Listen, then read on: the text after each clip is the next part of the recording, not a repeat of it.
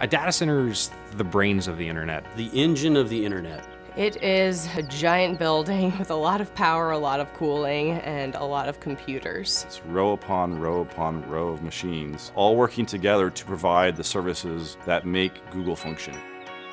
I love building and operating data centers. I'm Joe Kava, Vice President of Data Centers at Google. I'm responsible for managing the teams globally that design, build, and operate Google's data centers. We're also responsible for the environmental health and safety, sustainability, and carbon offsets for our data centers. This data center here in South Carolina is one node in a larger network of data centers all over the world.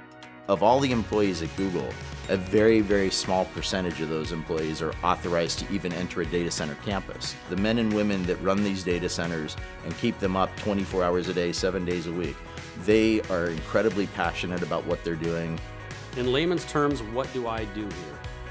I typically refer to myself as the herder of cats. And I'm an engineer, hardware site operations manager. We keep the lights on. And we enjoy doing it. And they work very hard. So we like to provide them a fun environment where they can also play hard as well. We just went past the 3 million man-hour mark for zero lost time incidents. 3 million man-hours is a really long time, and with the number of people that we have on site, that is an amazing accomplishment. I think the Google data centers really can offer a level of security that almost no other company can match. We have an information security team that is truly second to none. You have the expression, they wrote the book on that. Well, there are many of our information security team members that have really written the books on best practices in information security. Protecting the security and the privacy of our users' information is our foremost design criteria. We use various layers of higher level security the closer into the center of the campus you get. So just to enter this campus, my badge had to be on a pre-authorized access list. Then to come into the building, that was another level of security. To get into the secure corridor, which leads to the data center, that's a higher level of security. And the data center and the networking rooms are the highest level of security. And the technologies we use are different. Like for instance, in our highest level areas, we even use underfloor intrusion detection via laser beams. So I'm going to demonstrate going into the secure corridor now.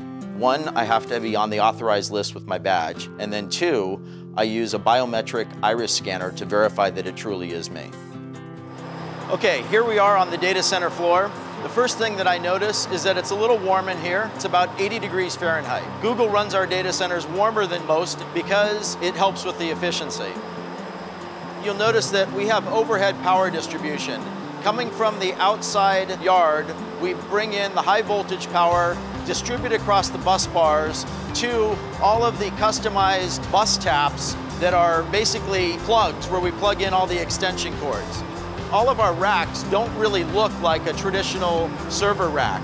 These are custom designed and built for Google so that we can optimize the servers for hyper efficiency and high performance computing.